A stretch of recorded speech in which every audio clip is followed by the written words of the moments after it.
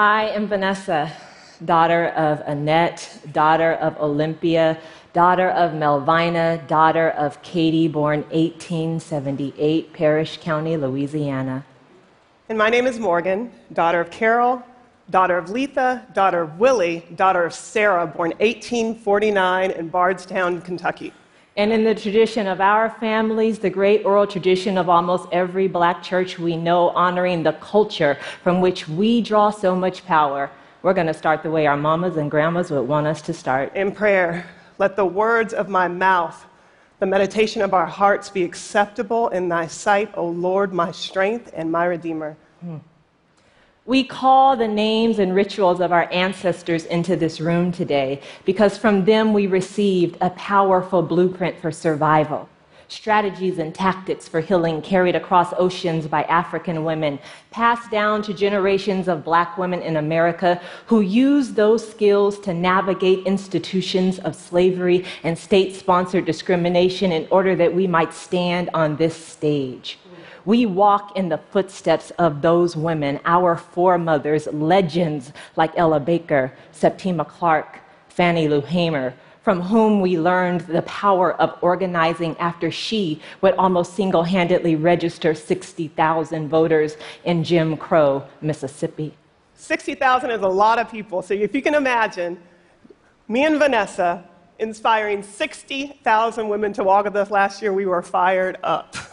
But today, 100,000 Black women and girls stand on this stage with us. We are committed to healing ourselves, to lacing up our sneakers, to walking out of our front door every single day for total healing and transformation in our communities because we understand that we are in the footsteps of a civil rights legacy like no other time before and that we are facing a health crisis like never ever before. And so we've had a lot of moments. We've had a lot of great moments, including the time we had on our pajamas. We were working on our computer. Michelle Obama emailed us and invited us to the White House, and we thought it was spam. We've had a lot of moments. But this moment here is an opportunity. It is an opportunity that we don't take for granted. And so we thought long and hard about how we would use it. Would we talk to the women we hope to inspire, 1 million in the next year, or would we talk to you? And we decided to talk to you, and to talk to you about a question that we get all the time, so that the millions of women who hopefully will watch this will never have to answer it again. It is why are Black women dying faster and at higher rates than any other group of people in America from preventable obesity-related diseases? The question hurts me. I'm shaking a little bit. It feels like value-laden. It hurts my body because the weight represents so much. But we're going to talk about it and invite you into an inside conversation today because it is necessary and because we need you. Each night before the first day of school, my grandmother would sit me next to the stove and with expert precision use a hot comb to press my hair. My grandmother was legendary, big, loud. She filled up a room with laughter and oftentimes curse words. She cooked a mean peach cobbler, had 11 children, a house full of grandchildren, and like every Black woman I know, like most all women I know, she had prioritized the care of others over caring for herself. We measured her strength by her capacity to endure pain and suffering. We celebrated her for it, and our choice would prove to be deadly. One night after pressing my hair before the first day of 8th grade, my grandmother went to bed and never woke up, dead at 66 years old from a heart attack. By the time I would graduate college, I would lose 2 more beloved family members to chronic disease. My Aunt Diane dead at 55, my Aunt Tricia dead at 63. After living with these losses, the hole that they left, I decided to calculate the life expectancy of the women in my family. Staring back at me, the number 65. I knew I could not sit by and watch another woman I love die an early death. So we don't usually put our business in the streets. Let's just put that out there. But I have to tell you the statistics. Black women are dying at alarming rates. And I used to be a classroom teacher, and I was at South Atlanta High School, and I remember standing in front of my classroom, and I remember a statistic that half of Black girls will get diabetes unless diet and levels of activity change. Half of the girls in my classroom, so I couldn't teach anymore. And so I started taking girls hiking, which is why we're called Girl Trek, but Vanessa was like, that is not going to move the dial on the health crisis. It's cute. She was like, it's a cute hiking club. So what we thought is if we could rally 1 million of their mothers. 82% of black women are over a healthy weight right now. 53% of us are obese. But the number that I cannot get out of my head is that every single day in America, 137 black women die from a preventable disease, heart disease. That's every 11 minutes. 137 is more than gun violence, cigarette smoking, and HIV combined every day. It is roughly the amount of people that were on my plane from New Jersey to Vancouver. Can you imagine that? A plane filled with black women crashing to the ground every day, and no one is talking about it. So the question that you're all asking yourselves right now is why? Why are black women dying? We asked ourselves that same question. Why is what's out there not working for them? Private weight loss companies, government interventions, public health campaigns. I'm going to tell you why. Because they focus on weight loss or looking good in skinny jeans without acknowledging the trauma that black women hold in our bellies and bones that has been embedded in our very DNA. The best advice from hospitals and doctors, the best medications from pharmaceutical companies to treat the congested heart failure of my grandmother didn't work because they didn't acknowledge the systemic racism that she had dealt with since birth. A divestment in schools, discriminatory housing practices, predatory lending, a crack cocaine epidemic, mass incarceration putting more black bodies behind bars than were owned at the height of slavery, but Girl Trek does. For black women whose bodies are buckling under the weight of systems never designed to support them, Girl Trek is a lifeline. August 16, 2015, Danita Kendall, a member of Girl Trek in Detroit, received the news that too many black mothers have received. Her son Norman, 23 years old, a father of 2, was gunned down while on an afternoon drive. Imagine the grief that overcomes your body in that moment, the immobilizing fear.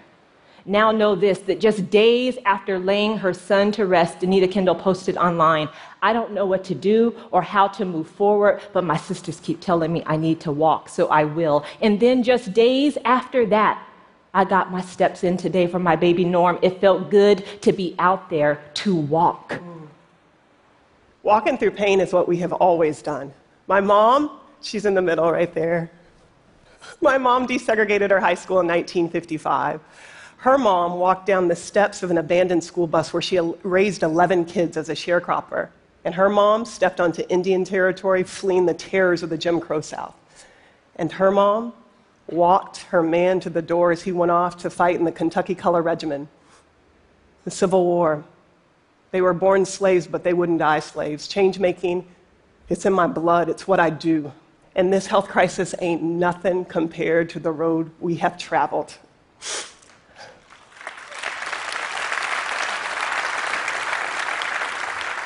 So it's like James Cleveland, I don't feel no ways tired. So we got to work. We started looking at models of change. We looked all over the world. We needed something not only that was a part of our cultural inheritance like walking, but something that was scalable, something that was high impact, something that we could replicate across this country. So we studied models like Wangari Maathai, who won the Nobel Peace Prize for inspiring women to plant 50 million trees in Kenya. She brought Kenya back from the brink of environmental devastation. We studied these systems of change, and we looked at walking scientifically. And what we learned is that walking just 30 minutes a day can single-handedly decrease all of your, or 50% of your risk of diabetes, heart disease, stroke, even Alzheimer and dementia. We know that walking is the single most powerful thing that a woman can do for her health. So we knew we were onto something, because from Harriet Tubman to the women in Montgomery, when black women walk, things change. So how did we take this simple idea, walking, and start a revolution that would catch a fire in neighborhoods across America? We used the best practices of the civil rights movement. We huddled up in church basements. We did grapevine information sharing through beauty salons. We empowered and trained mothers to stand on the front lines. We took our message directly to the streets, and women responded. Women like Lakeisha in Chattanooga, Chrysanthi in Detroit, Onika in New Orleans, women with difficult names and difficult stories, join Girl Trek every day and commit to walking as a practice of self-care. Once walking, those women get to organizing, first their families, then their communities, to walk and talk and solve problems together. They walk and notice the abandoned building. They walk and notice the lack of sidewalks, the lack of green space, and they say no more. Women like Susie Page in Philadelphia, who after walking daily past an abandoned building in her neighborhood, decided, I'm not waiting. Let me rally my team. Let me grab some supplies. Let me do what no one else has done for me and my community.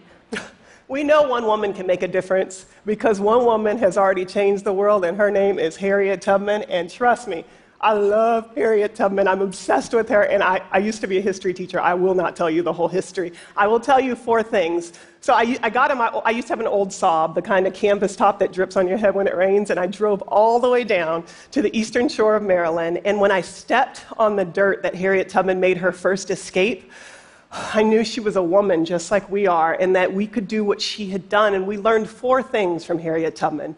The first one, do not wait. Walk right now in the direction of your healthiest, most fulfilled life, because self-care is a revolutionary act. Number 2, when you learn the way forward, come back and get a sister. So in our case, start a team with your friends, your family, your church. Number 3, rally your allies. Every single person in this room is complicit in a Tubman-inspired takeover. And number 4, find joy.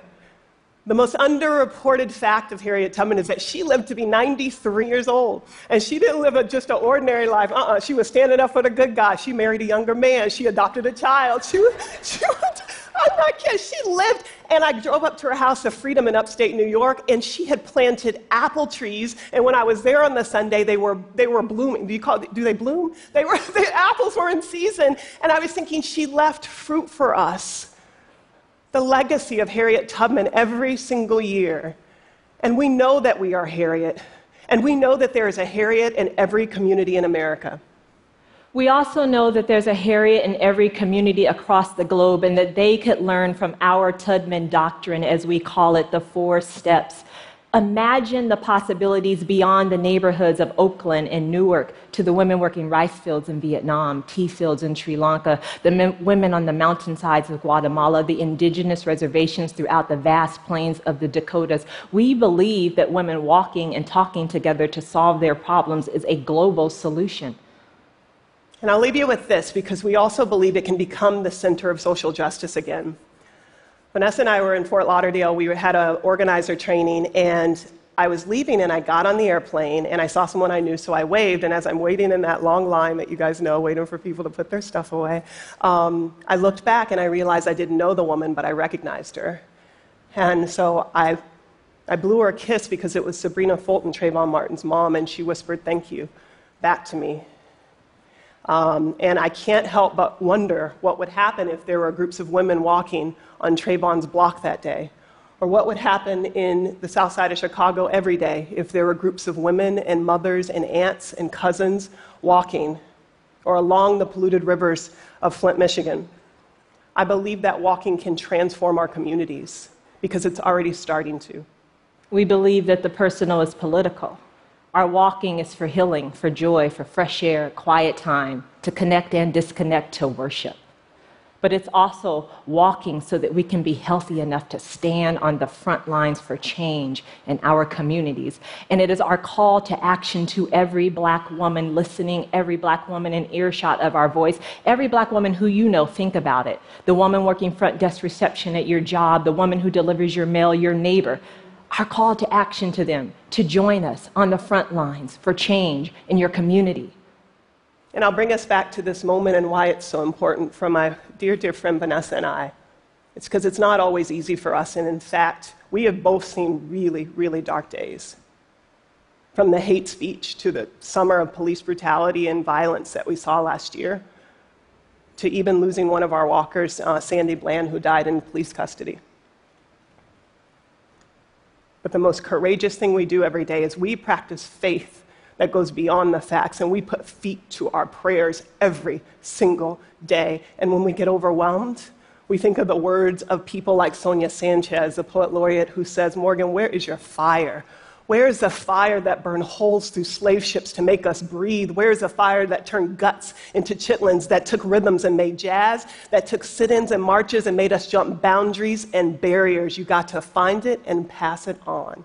So this is us finding our fire and passing it on to you. So please stand with us, walk with us as we rally 1 million women to reclaim the streets of the 50 highest need communities in this country. We thank you so much for this opportunity.